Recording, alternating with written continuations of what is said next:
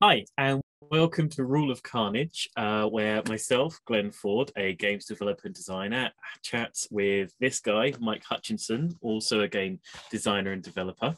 One of the games which we have designed and developed with him designing and me developing together is A Billion Suns, which came out fairly recently from Osprey Blue Books. But what has come out very, very recently is this fella, A Billion Suns Warzone. So we're going to have a little chat about that today. Nice. Mike. Sounds good. Yeah. So for those who aren't familiar with A Billion Suns, it's a deep space spaceship skirmish and fleet battle game.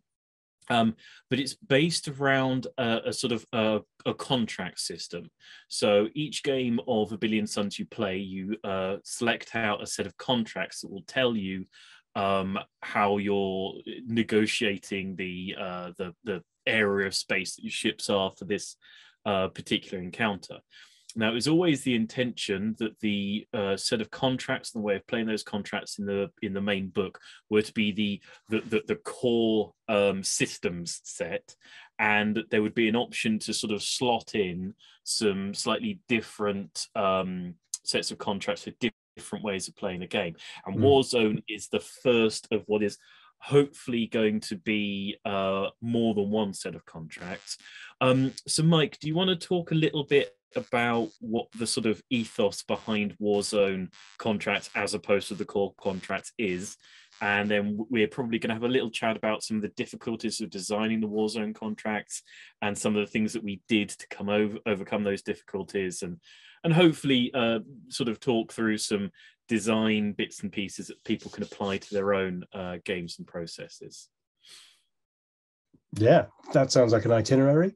So I shall launch right into the beginnings of that, which is Warzone takes the rule system, the mechanics of A Billion Suns, and instead of telling stories of frugal inner system mining and pseudo-civilian operations of recovering things and rescuing people and snaffling scientists and chasing down spies, and it transplants it into the heartland of a interstellar corporate war with massive battleships duking it out. Now, you might think, hang on a minute, that sounds like a normal war game. Why is this a magical expansion? And I suppose I'll tackle that one straight up, which is, as I was developing A Billion Suns, as we talked about before, like this image of like a massive Star Destroyer hyperspacing into the middle of the action was really like one of my core go-to visual images. And that led to this funky jump point and jump phase sort of deployment system where every turn you get to deploy stuff in. And that like led to this beautiful flower opening of all kinds of different stories that you could tell using that, and became really interested in the sort of almost like the kind of Warcraft 2 sort of real-time strategy interaction between like little worker bees and big mamas that were protecting it. And that's what led to the core systems contract. And all the time I was writing that, I was also messing about with blowing people up game modes. And I guess two things were true. One is Osprey Blue Books have a very restrictive page count, and you can't put everything you'd like into an Osprey Blue Book, which is great. That means you can release supplements later on.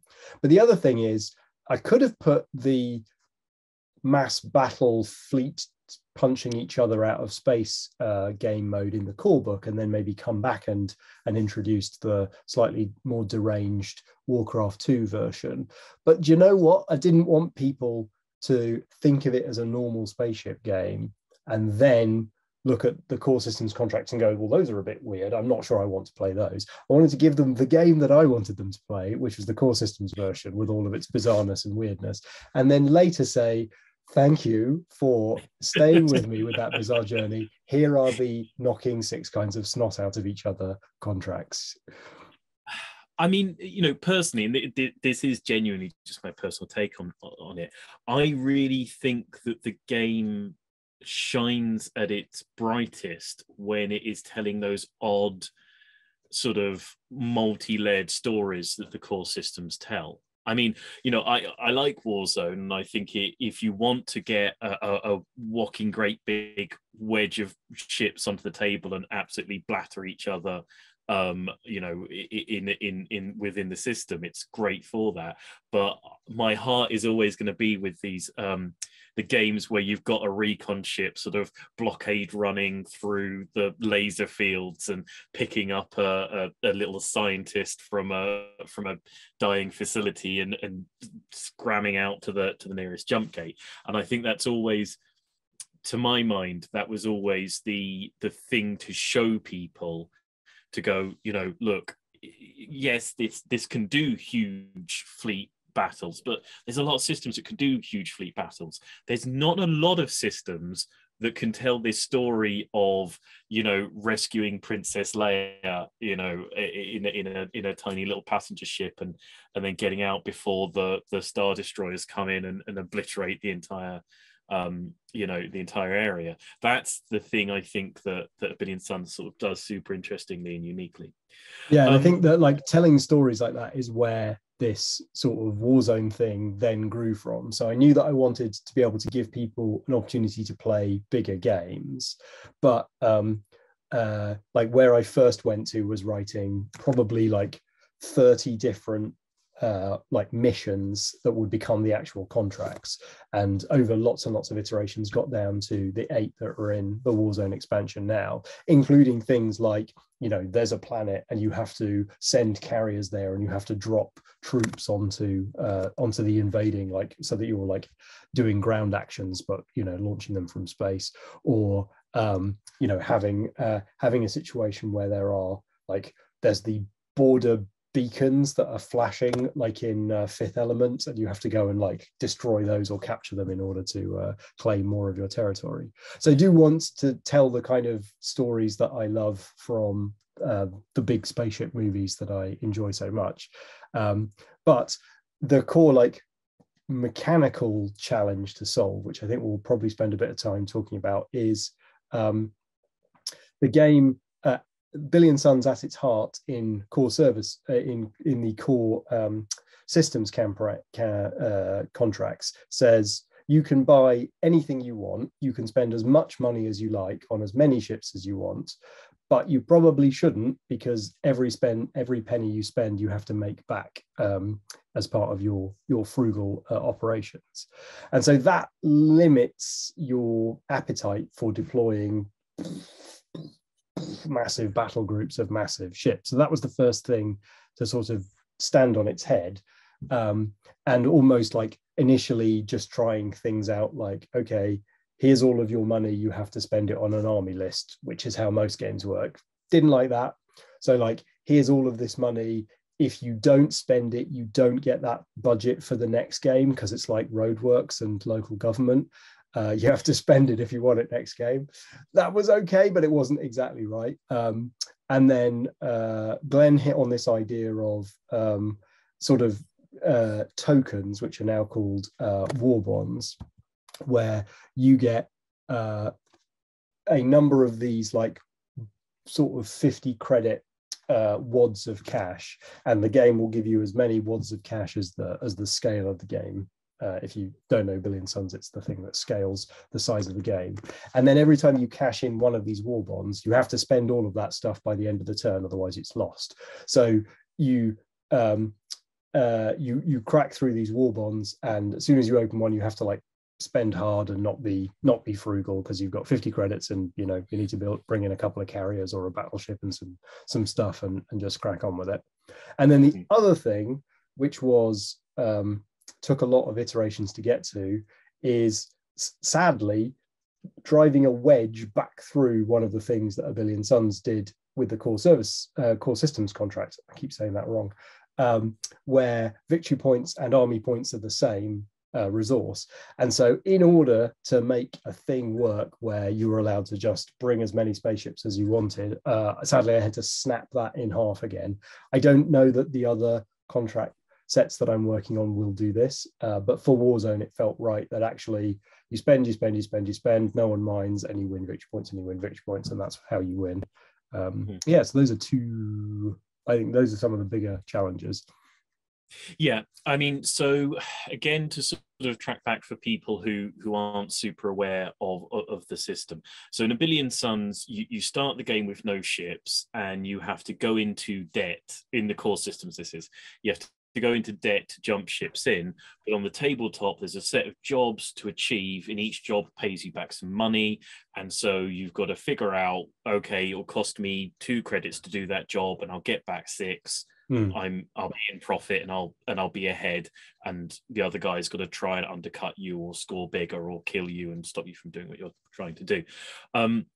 So obviously the original system of A Billion Suns is built to have this encouragement for you to be a little bit penny pinchy in the way that you sort of play the game. You're counting the costs, and I think one of the big things about Warzone is that it's not inherently a sort of massive fundamental change to the central systems. It's a change to the way that it allows you to think within the game. Because Warzone essentially says, okay, here's a bunch of these bombs, and once you break the seal on them, if you buy like one point recon ship out of that bond, you've now got to spend the remaining money, and that just instantly frees you up from this thing of where you're normally in A Billion Suns going, oh, okay, I've got to do the math of exactly where I can pinpoint it in and do the jobs. In Warzones, you suddenly go, I've got to spend 50 credits in a go. Wow, great! I'll have one of these big fellas and one of these dudes, and bam, bam, bam, bam, bam. And there are a couple of like extra things that hook into that in a really pleasing way in a Warzone game. So one is that you have the whole turn to spend those credits once you've cracked the war bond open. And initially you'll be like, wait, what? But then you'll remember that carriers exist. And in fact, Warzone makes more of a deal of carriers and introduces some new sizes of carriers with different capabilities and special rules. And so you can use those credits that you don't spend when you break the war bond in the jump phase when you would normally jump ships, and you can spend them later with your carriers. So that's one thing that is that's quite nice, because it emphasizes carriers in a way that they're cool in some cases in the core systems contracts, but they're not as universally useful as they are in Warzone. At least not until you've realized that you can get additional activations later in the turn, even in core systems contracts. But anyway, and then another thing that hooks into that is the the restriction that you have on the total number of battle groups that you can have in play. And so this is in some regards a balancing factor for the prevalence of carriers in this game mode, but it's also just a straight like quality of life restriction, where it's quite easy. It was quite easy in earlier playtest games to just introduce like just battle group after battle group after battle group, particularly if you think about it. You've got maybe a scale 5 game, which gives you 5 of these 50 credit war bonds. That's a lot of recon ships. You don't own as many recon ships as you can buy using all of that money. And the point is that I don't want to incentivize that sort of behavior. So there's a simple rule that just says, you know, like the command and control mechanics of a military operation mean that you can only have scale +3, which happens to be the same number of command tokens that you have to make it easy to remember. You can only have scale +3 battle groups in play. So you've got to bring in big, hefty stuff. You're limited in what you can deploy from carriers because you've got other stuff. When things die, the tactical situation changes and opens up again. So if somebody alpha strikes, you've then got a spot opens up for later in the turn to launch maybe some stealth bombers, which are a new unit type, a new ship class from your carriers. And so there's lots of kind of new tactical challenges that restriction interacts with. And of course, there's already the how many tokens do I have to jump units in? So although I've got 250 credits and I'm welcome to spend them all, like I don't have enough jump in tokens to be able to jump in 1 billion single recon ships. So for the, I guess, the people who are a bit more familiar with A Billion Suns, I'd say that there are there are probably two sort of obvious questions in relation to Warzone. The first I'd say is, so in A Billion Suns, games are based on a sort of a scaling mechanic, whereby if you choose to play a game that is of, say, scale 8, each of the contracts will then be worth significantly more points than if you're playing the game at scale, say, 3. Yep.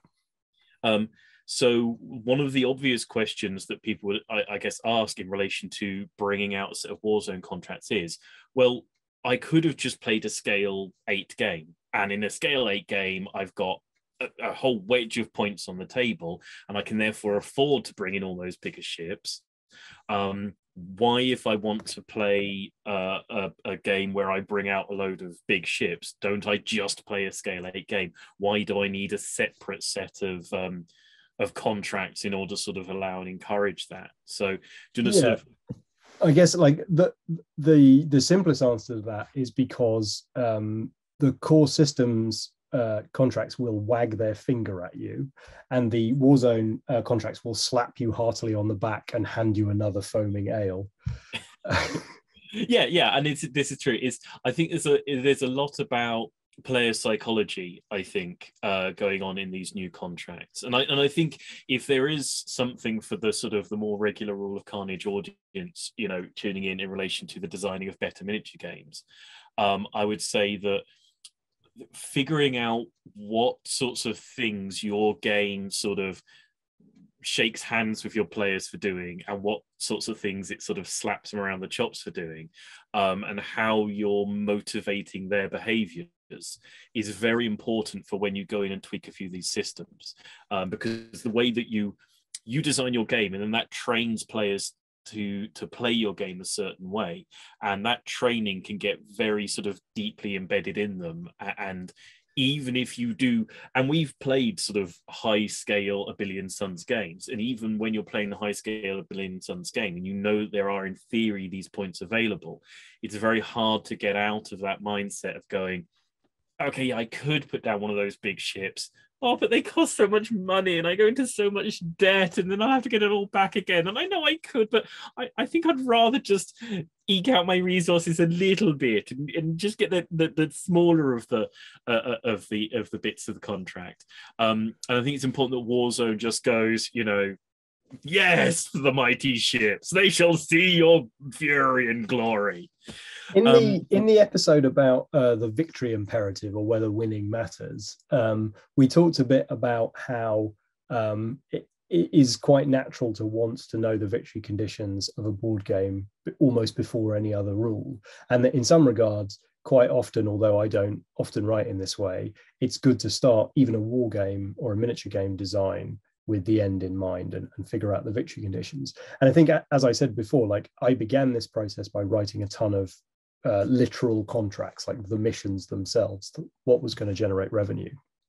And actually, I think that was critical. Like all of the rules that I added subsequently, the things about war bonds, the new carrier classes, like everything that I added to Warzone was in support of a new victory imperative, like a new set of victory conditions. And I'll read you guys one just to sort of illustrate what I mean. So the King of Diamonds generates you a contract called Break the Chain, which says several key executives are in the sector. They are priority targets. Dismantle the chain of command.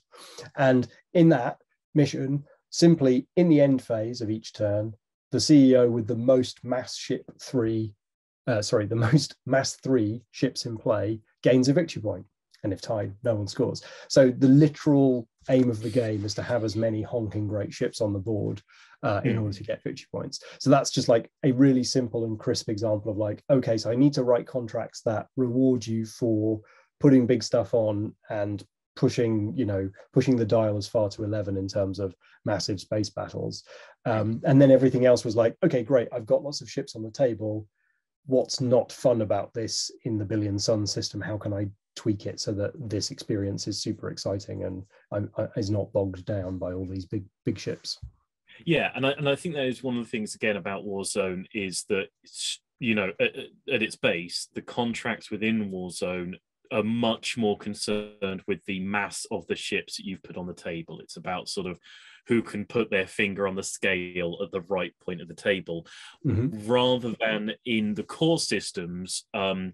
They tend to be more concerned about, can you get the sort of the clockwork of your various war battle groups working together to achieve a certain job. So you might have in the core contracts, you might have the patrol contract where you need to scan a ship to find out if they're smugglers, and then you need to sort of arrest them in order to get the points. So you need to try to get a recon ship in there, followed up by a battle group, and you want to try and do that before the other person can come in with a battle group to pick off the ship that you've done the hard work of scanning. And those are more sort of multi-stage story things about, okay, I need a little one of these and a little one of those, and I want to coordinate them around. Where Warzone contracts are a lot more concerned with, can you keep the fattest weight of ships in the right spot on the table for longer than the other person. And I think that's one of the things that's interesting, is if you really wanted to, you could take the Warzone contracts themselves and play them without the other Warzone rules. Mm-hmm. You'd then have a sort of a lot of math to do about sort of, okay, what ships can I afford and how can I manipulate them? And I think it'd be very hard to score in profit, but I don't think that's not necessarily an issue within A Billion Suns, because it's about beating the other person. It's just Warzone helps you out playing those contracts a little bit. So the other thing that I was going to sort of bring up as a question is that, so one of the ideas I think behind Warzone, one of the sort of the parts of the ethos of it is that a lot of people have come back saying, okay, I want to get out a big old battle fleet and chuck it onto the table and then batter away at my mate's big old battle fleet. A Billion Suns doesn't let me do that. And Warzones is a bit of sort of saying, okay, well, now you can. Mm-hmm. And the obvious question I would say is, okay, well, why doesn't Warzone just say, okay, put X amount of points onto the table, whoever has the most points left or gets the least points destroyed at the end of the game has won the game? That it has these contracts in there that have to do with mass and size of ships and therefore points of ships. Why isn't it just, yeah, you know what, you've got 150 points, put 150 points worth of stuff on the table, then count up who's got the most ships left at the end, and then you'll know who won. Do you want to talk about why we didn't just go for a straight up, you get the points that you kill sort of system for it? Because that is something that we've looked at more than once in designing A Billion Suns, is the idea of rewarding people for blowing stuff up. And we went to Warzone, that was one of the first things. It's like, well, why don't we just reward people for blowing stuff up? And then we'll have Warzone. That'll just do it in a stroke. But obviously we didn't, and there's a good reason for that. So do you want to? Yeah, well, I mean, one of the reasons for that is the calculus required to figure out what's going on in a game as you blow things up. But I guess more than anything for me, I wanted to continue the thing that Billion Suns does, which is it unfolds stories on the table. And so it was important for me that the contracts look and feel the same way that they do for core systems in a way, simply because that's a cool way of telling stories, like things unfold on the table. And in some regards, like one of the versions of the contracts that I wrote was just like a simple objectives system where, like if you play in Warhammer 40,000, where you've just got some objectives and you need to get the right kind of troops and kind of gather around that. And in some regards, like some of the missions are very much still got that in their heritage. So instead of it just being go and blow people up, you go and take things. But the point really underneath it all is, I'm sitting there at the beginning of the game with nothing on the table. You're sitting there at the beginning of the game with nothing on the table. Each time I bring something on, I'm potentially giving you some victory points. So do I bring anything on? And that is not a question that you want players to be wondering about during a game that's supposed to be about smashing 7 bells out of each other. Yeah. yeah, I think sort of, inherently mechanically, right back when we were designing A Billion Suns, we ran into this thing where in A Billion Suns, once you put a ship on the table, you've gone into debt. And if the other person gets points for then destroying that ship, you end up in ironically a sort of vicious debt cycle. And it's almost like a real world situation where you borrow money at too much of an interest, and then you have to borrow more money to pay it back.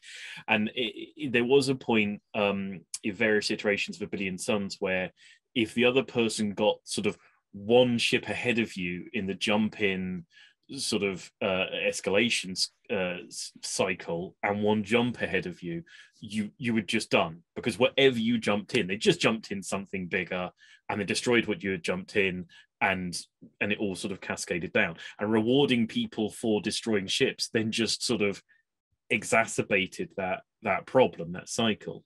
And then I think when we came to Warzone, like you say, the whole ethos of Warzone is get out as many toys as you possibly can, weigh the table down with the gargantuan nature of your battle fleet.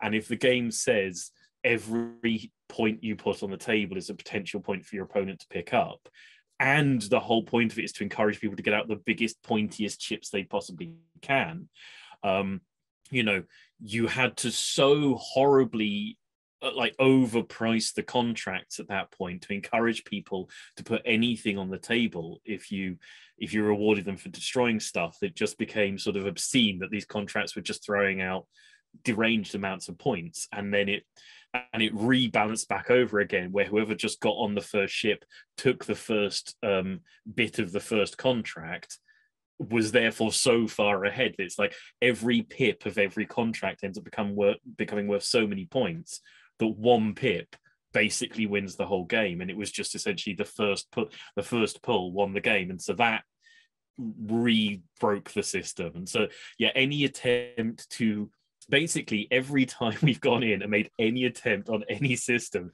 to give you points for blowing up somebody else's ship, it's instantly sort of cascade broke every part of A Billion Suns. And you wonder now why there are books like Virtual Economics, Virtual Economies on my bookshelf. Yes.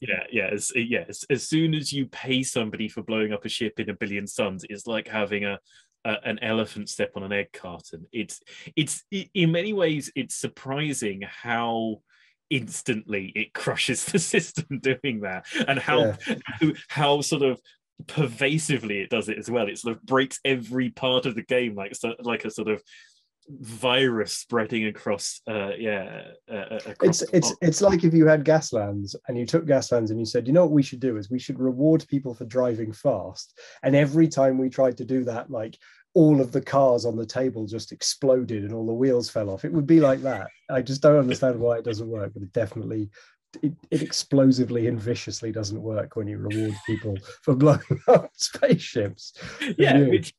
You really would think, and it's one of these, it's an interesting thing about sort of developing a game and putting out there, is it's so obviously true that you should just get points for blowing up other people's stuff, that a number of people, well-meaning and helpful people, have just rolled in and gone, well, just give people points for blowing stuff up. That have to be like, actually, we playtested that, and actually, you have fun finding out why that's an abomination. Yeah, and it's it has people sort of advise from their perspective, and they sort of say, okay, this is the thing, and people are great at telling you what's wrong with the game, but it's been said several times, they're not always great at telling you the solutions. And certainly if you've probably play tested and worked through your game, a lot of people come in with people come in with my first thought of how to fix the game. And it's not because I'm smarter and more brilliant than them. It's just that I had that thought 6 months ago and then went through the horrifying pain of playtesting it for X many months and going, oh, this game is horrible now. This is a horrible experience. I should never ever do this ever again. That not everybody has put themselves through that unpleasantness in working through their game. Okie dokie, that's been a splendid little conversation about this excellent supplement to the excellent game A Billion Suns, Warzone. So Warzone is a free to download PDF. Well, I think it's pay what you want currently it's fill my coffee mug is what it costs.